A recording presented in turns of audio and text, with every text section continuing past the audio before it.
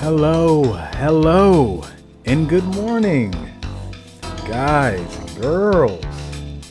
And today we're going to play, or you're going to watch me play, Tiger Road. Made and developed by Capcom, published by Rhymestar. This is a 2D side-scrolling platform game. Created and released back in 1987.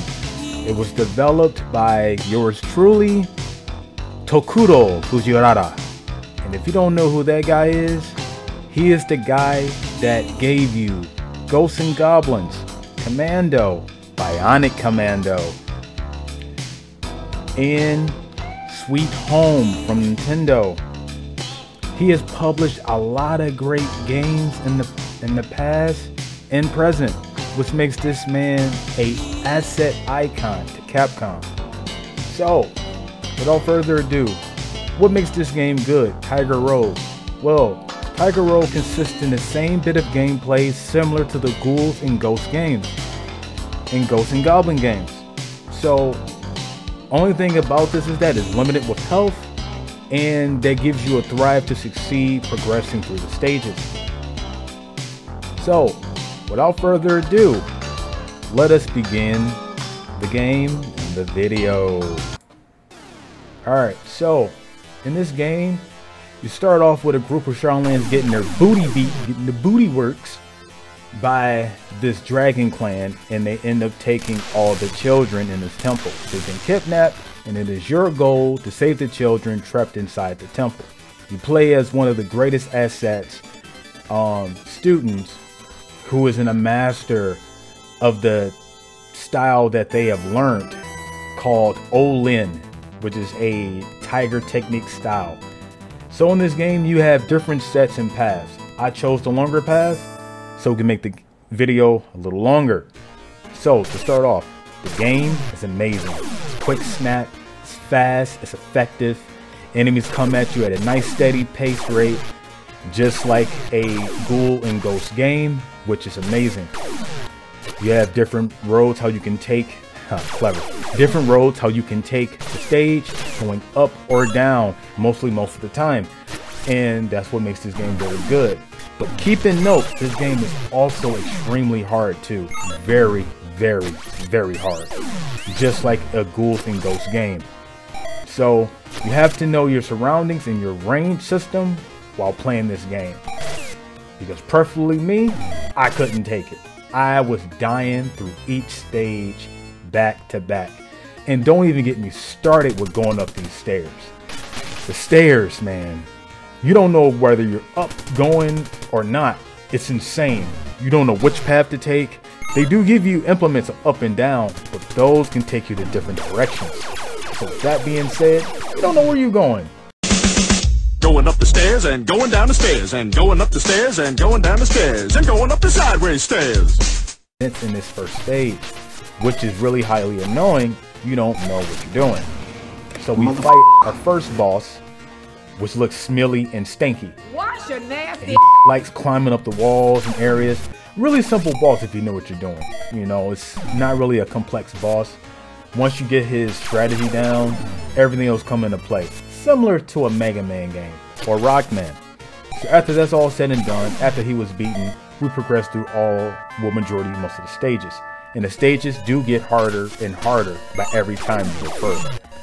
Stages where you're actually flying above the air when he possesses a flying cloak or coat, going around, and I can't tell you how many times I fell to my doom getting eaten by these freaking alligators. Oh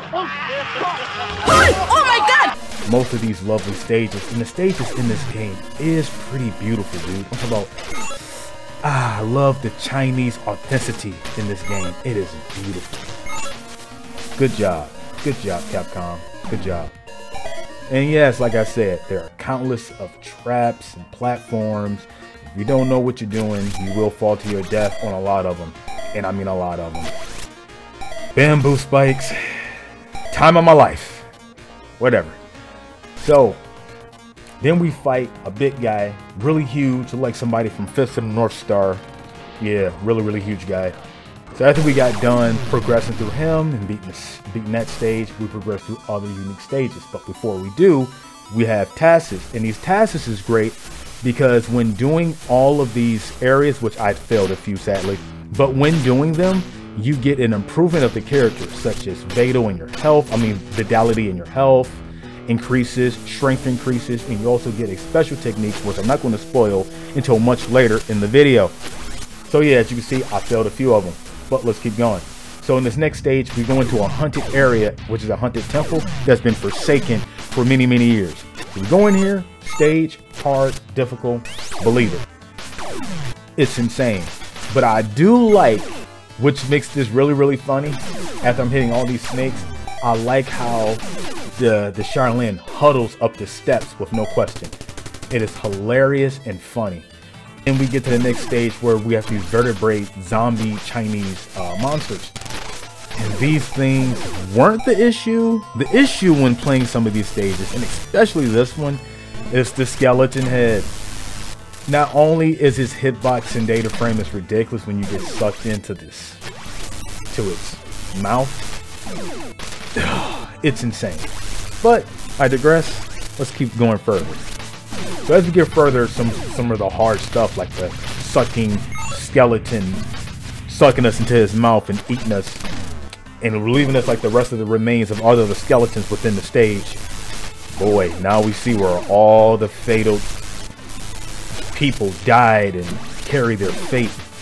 Jeez, sucks to be them. Get it? Sucks to be them. Anywho, so then we get through this other area where we have like these golden statues, and we progress through them really easily until we fight another statue of the sort, throwing weapons at us and then stabbing us with spear, whatever.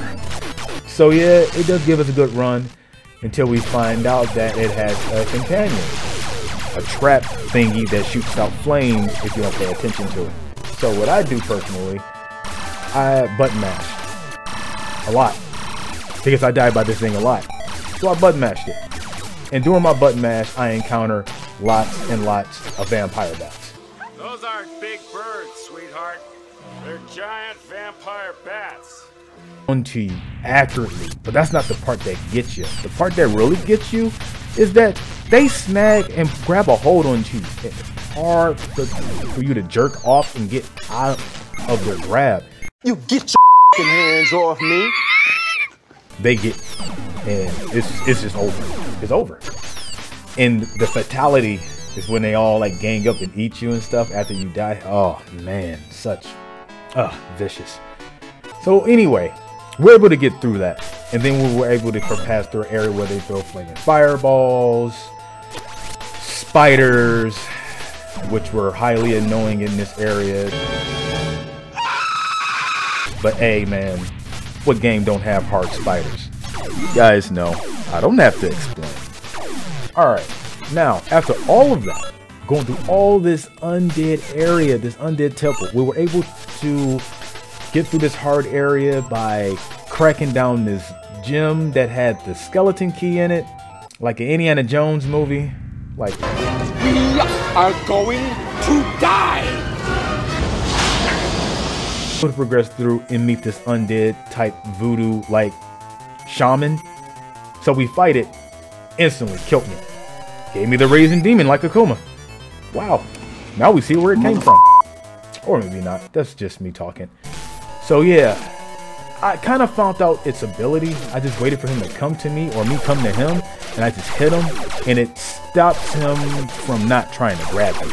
So after I was able to defeat this undead Chinese shaman, we were into our second training. The second training was much easier than the first one, because all I had to do was stay in my lane, stay in the center, and just whack every last student that was in my path. And I like playing stages like this because they're a lot simpler. You can just know when to hit and when to strike, and know just the mathematics, how many are coming at you with the hit first. So if there's 3 coming at me at first, I hit them there and then hit the other. So this was an easy breeze for me to just go through. So after I surpassed knocking out all of my fellow Charlene students, well, students, I mean, yeah, whatever. we were able to go to the master and learn a ability to increase our vitality. And then now we're in the next stage where we frighten like a group of wolves looking like Yamcha from Dragon Ball. I'm like, okay, interesting. Yamchas? Alright, fair enough. So we progress through fighting all the Yamchas, or all the wild wolves. We get into a cave area where there's a lot of snakes, and we do get annihilated at the first try. And then we're able to progress through it on the second try, and we were able to get through. And then we get on top of a cliff area where there's a lot of ninjas. I'm like, ninjas in China? Could be. I don't know. I have to look up some history. But yeah, so we progressed to get through all of these floating ninjas, throwing ninja stars at us, and etc. And then we were able to get into the next stage where there's a guy who looks like Raditz from Dragon Ball Z. What is going on with all these people looking like Dragon Ball characters? So he throws his bird at us, of course. That's his strategy. After I found out how to beat him, I just ducked most of his moves and I just spammed away my attack button, and we were able to progress through beating him to the next stage. Then we were able to see a annoying area loaded with just mud, and it was dumb because of the fact that this tests out what to hit, when to hit it, when to move real fast when clearing out, and making sure that you don't hit that mud a lot, because slowing down can respawn them a lot faster, which is ridiculous. And you don't want to be getting just clobbered from behind knowing that you're trying to work the front. And that happens a lot in my gameplay, and man, I was furious. I almost lost my mind to a point I just wanted to just throw my arcade stick around. But they're not. Got it together. I was able to get through this nonsense eventually, through all my deaths and dying in this area. I just kept a cool head, and I was able to get through. And as I got through, we got into another area where there's nothing but birds and big giant guys knocking me to my doom to a big oh my god! Like what, man? But I was able to get through, because then I started putting my knowledge together and saying, hey, once just jump up the stages, stop worrying about killing everything, and just go through it. Think of it as a speed run. And that's exactly what I did. I didn't care about these guys. I kept it trucking. I moved it. I went down and kept going down, and they knew it. So they started trying to throw stuff at me and say, Then we was able to go back to Yamcha again, fighting his group of Yamcha clones. We're able to get through them. And as I got through, I noticed the stage was keeping me on my toes, because they was just throwing spears right above my head, telling me to keep moving. So as I got moving, this was when I met this guy, and this guy wasn't too hard of a fight. He was just a bit of annoying once you got his strategy. Think of it as like a Mega Man battle with him fighting a lot of the enemies. And basically all he does is throw countless of knives at you. That does a good chunk of damage, 3 points of damage of your health. So that just gives you the warning to say, dodge those knives, because you don't want to be getting hit by them.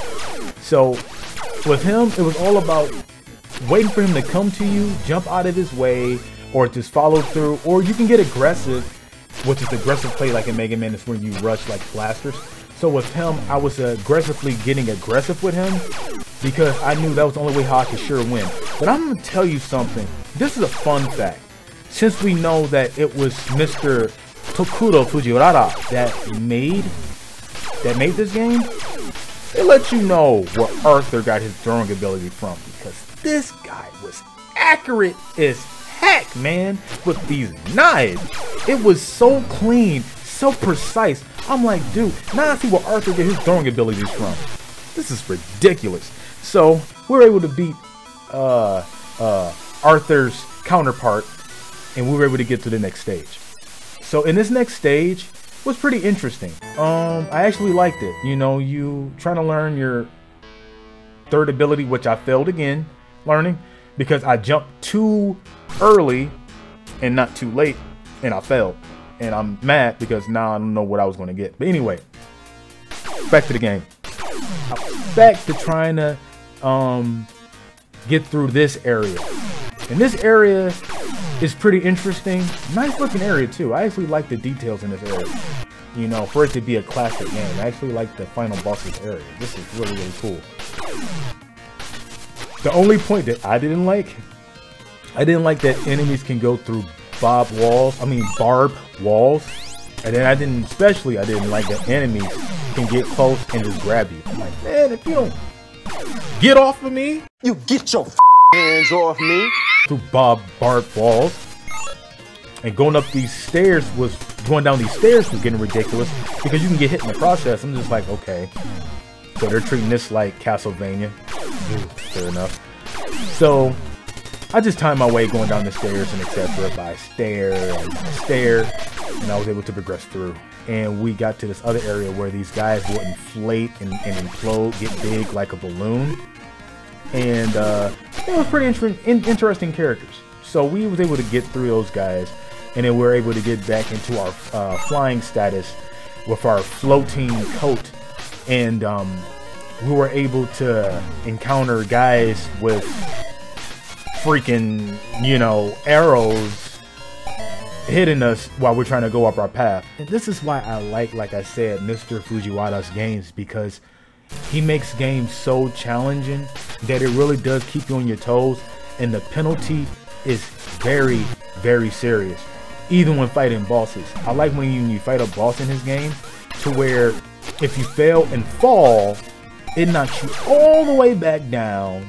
You die to your death, but when you do die, you gotta start all the way freaking back from where you were floating in the air with your floating coat and go right back up to fight him.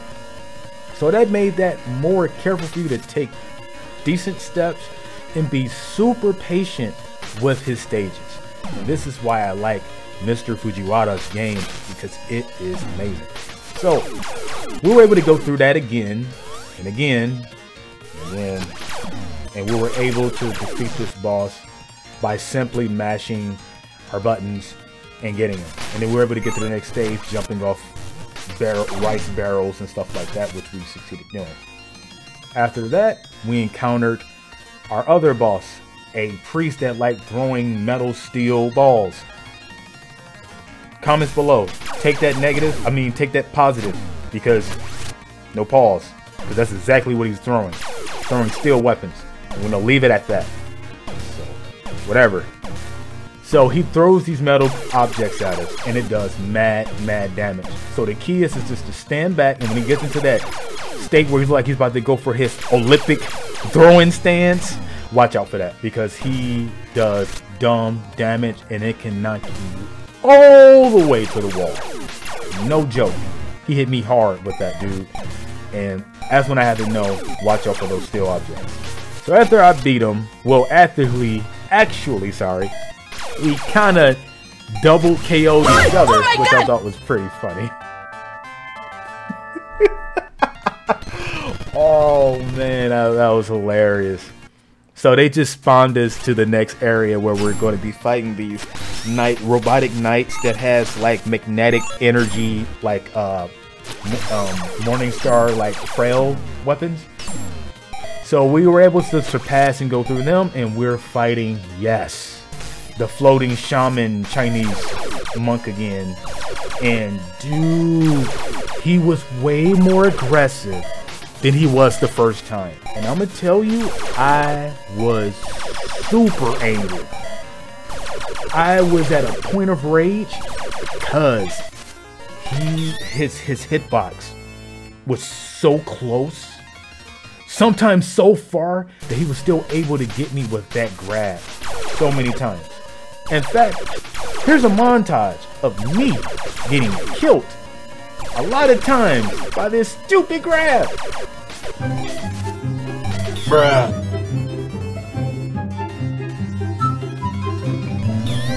Bruh. Bruh.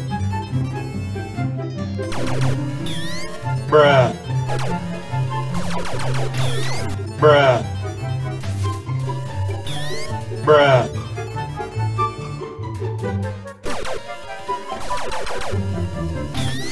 Bruh. Bruh. Bruh. Bruh.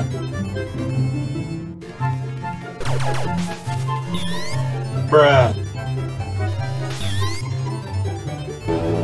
Your soul is mine. It was ridiculous. I was so annoyed to a point. The good part still surpassed, but the bad part was telling me, break your computer. You know you want to. Break it, the rage. You will never beat this boss. And I'm just like, all that was going through my head. And I'm just like, you will not get the better of me, demon. So, I beat him. I beat him beautifully with flying colors. I succeeded. And I did it with being very, very tenacious. Now, that being said, next area, right? Like, yeah, we beat him. After we get done beating him, and I feel happy about beating him, right? So we get through the door. Let I mind you, your character moves auto because it is a scene play of him walking. So I'm not moving this character. And as I move, dude, you know what happens? Yeah, he falls to his death. Why would you put that in the game? Why? Knowing that I couldn't move. I was like, was that intentional? Yeah.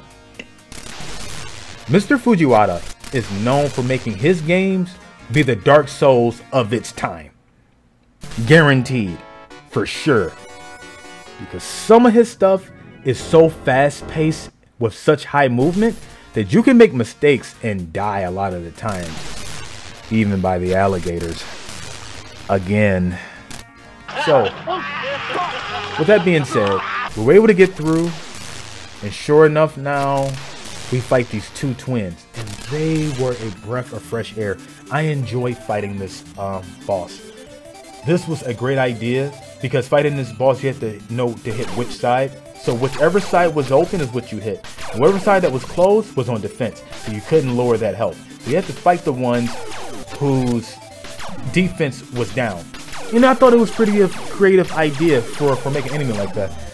It's crazy nowadays that enemies are not made like that like they used to. Like this. I just like the eeny, meeny, miny, mo, which one to hit type idea. That's pretty awesome, man. And I like that this boss was like this. Out of all bosses that I played in this hard game, I enjoyed fighting and defeating this boss. This boss gets a solid 10 out of 10 of creativity and idea plot based on this character or characters. Amazing.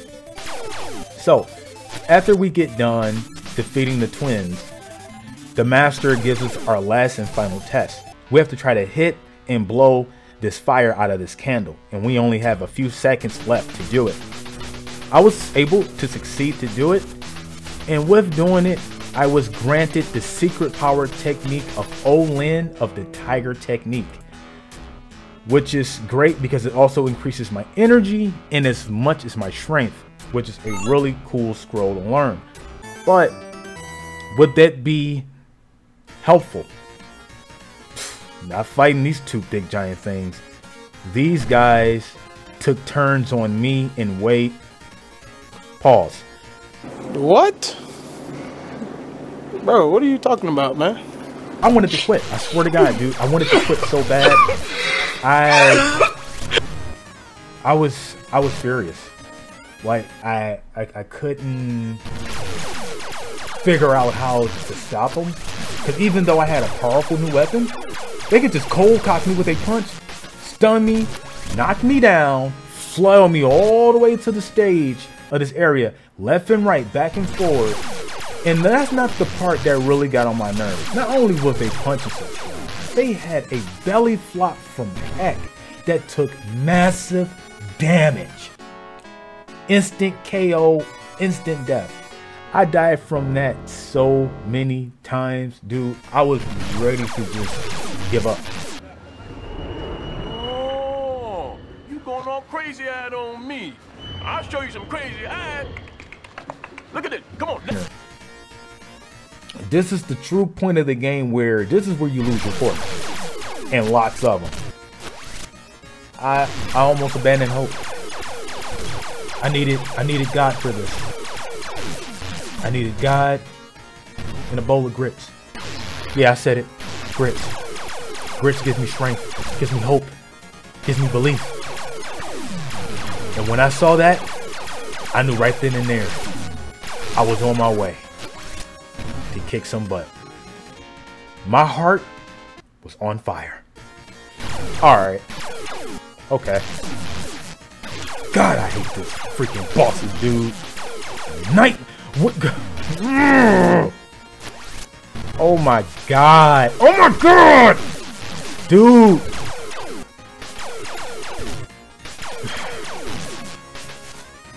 Oh my god, bro. I hate this. I hate this boss.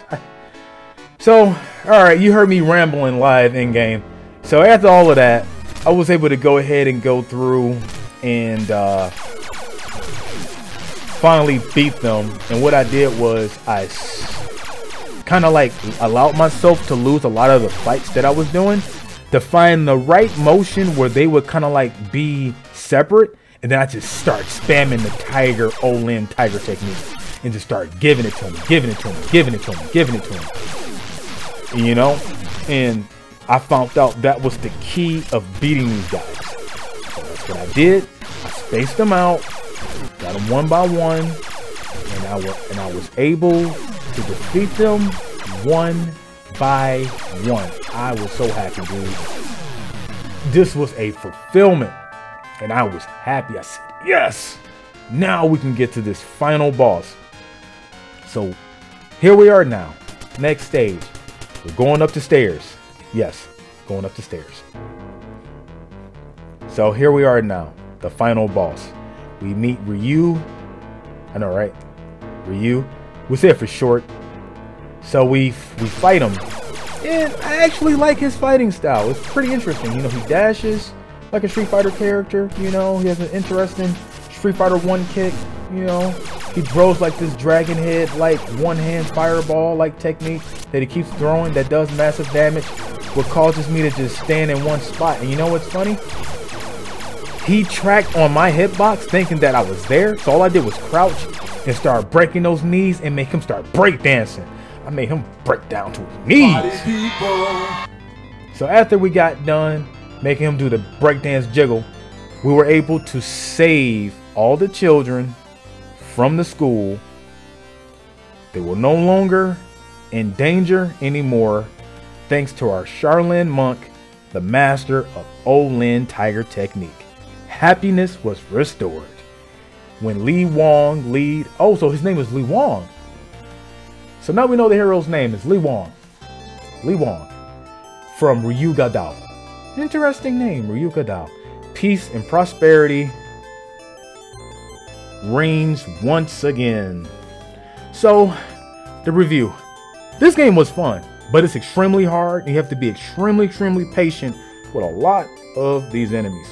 Knowing when to hit, knowing when to jump, knowing these stages and its traps and all that other type of stuff, you will lead into great victory. But if not, you are going to rage, you are going to break, you are going to throw joysticks like a boomerang or like a frisbee across the room.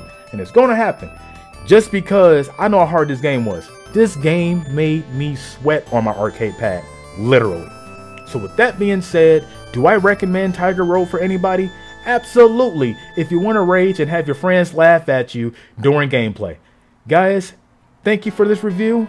This game was fun. I enjoyed it. That's the end of the video.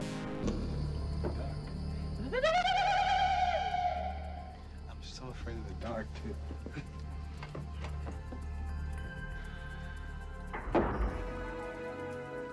And hey, we are at the end of the video. You made it this far? That means you are awesome. Don't forget to click that like button. And most importantly, don't forget to arcade tap that subscribe button.